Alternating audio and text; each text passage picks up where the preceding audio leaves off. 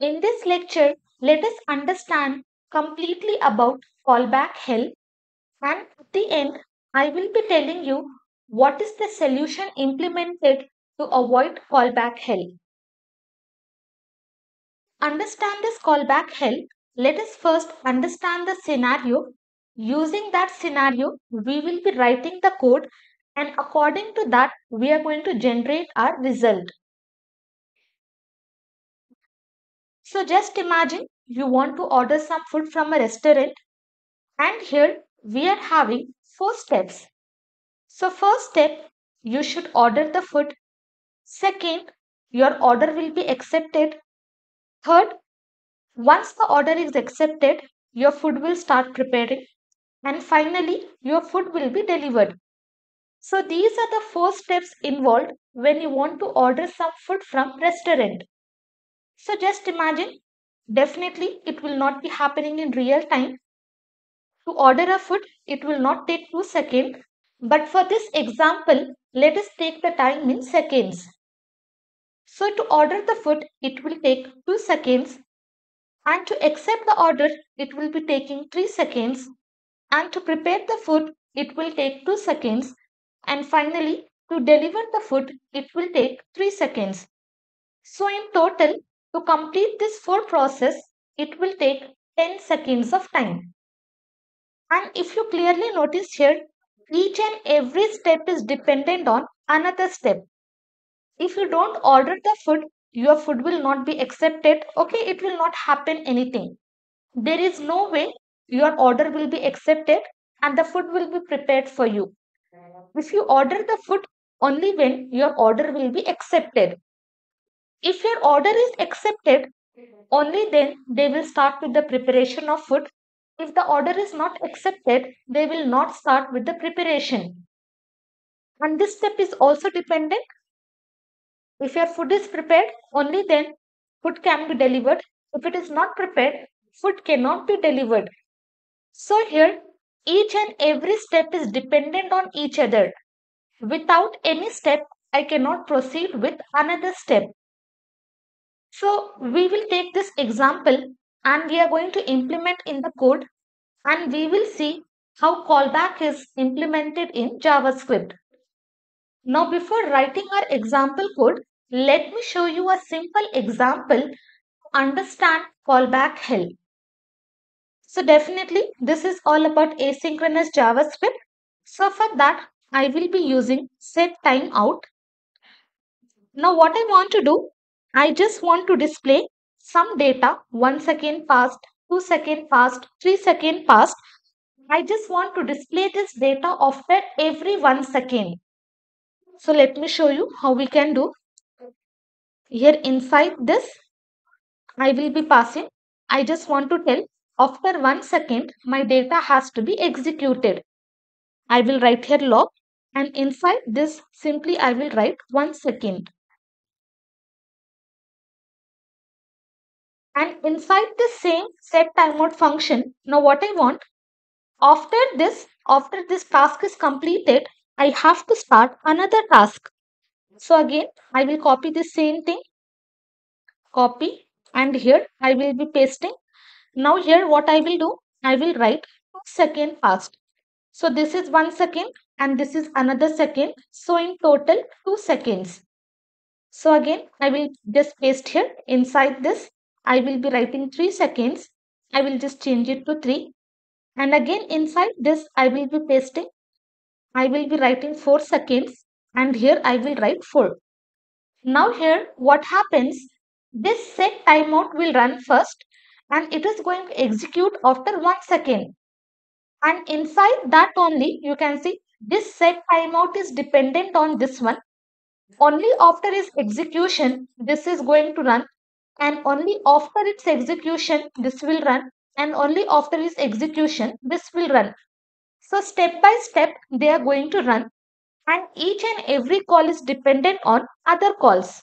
Now if I save, see the result, 1 second passed, 2 second passed, 3 second passed, and finally I will be having 4 second passed. So here I have to give 1 second, and here also I should be giving 1 second. Now you see 1 second, 2 seconds, 3 seconds and 4 seconds. So in total, this code will take 4 seconds to execute. Now if you keep on adding some more callbacks here, it will be very messy and also our code will be very hard to maintain.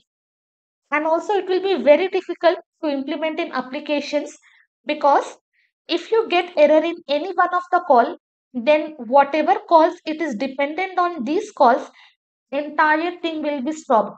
We cannot proceed further. And one more thing you should remember, if your code is difficult to maintain, harder to understand, that means our code is open to generate more errors. Okay, you will be having more errors, and in future maybe it will be very time consuming to fix the errors, and maybe you will not be able to find out the error. So now let us come back to our example and write one more example of callback help. So we are having 4 steps. First, we have to order food and it will be taking 2 seconds of time. Then second, order will be accepted. So I will write here accept order and it will take 3 seconds. Then we are having prepare food and it will be taking 2 seconds.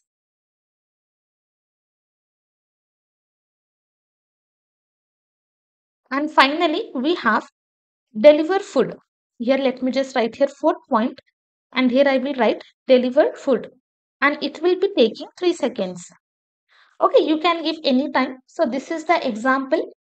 Order food, accept the food, prepare the food and deliver the food.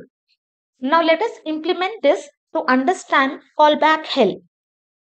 So first I will be writing set timeout and inside this now instead of using arrow function simply I am going to write the function. You can also use arrow function. I am just showing you different ways how you can write this set timeout function. Inside this I will be writing log. This is my first step. I have to order the food and it will be taking 2 seconds. I will just write it here and I'm just going to wrap entire thing inside double quotes.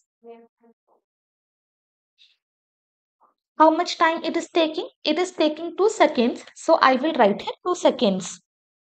I will just copy this entire set timeout. Below this, I will be pasting. Now second step is to accept the order. I will copy. I will just change the spelling. Copy and inside this I'm going to paste. And how many seconds it is taking? It is taking 3 seconds. So I will write here 3. Then again I'm just going to copy and inside this I have to paste it here. It will be taking prepare food and it is going to take 2 seconds. I will just paste and here it is taking 3 seconds. I will just write here 2. And finally last step is to deliver the food. Copy this entire thing and inside this I'm going to paste and it will be taking 3 seconds and I should be passing this message. Okay, do not get confused. Each and every call is dependent on previous call. If this call is not happening, this entire call will not be executed. So this is dependent on this one, this is dependent on this two, and this is dependent on this three. Again, you can see here we got triangle shape, which means we have created callback hell. Now just see the result, save it. After 2 seconds, my food will be ordered and it has taken 2 seconds. After 3 seconds, it got accepted. After 2 seconds, food is prepared and finally, food is delivered in 3 seconds. So this is the concept of callback help and how you can understand we are entering into callback help by looking into this triangle shape. And there is one more name for callback help that is called as pyramid of doom. Okay, and why callback hell is happening? Because we are nesting multiple asynchronous function. Definitely, by looking at this, you might be confused as a beginner, but if you are very experienced, then you will be knowing this is callback hell. And the solution to prevent callback hell, we are having promises. So using promises, we can prevent this callback hell.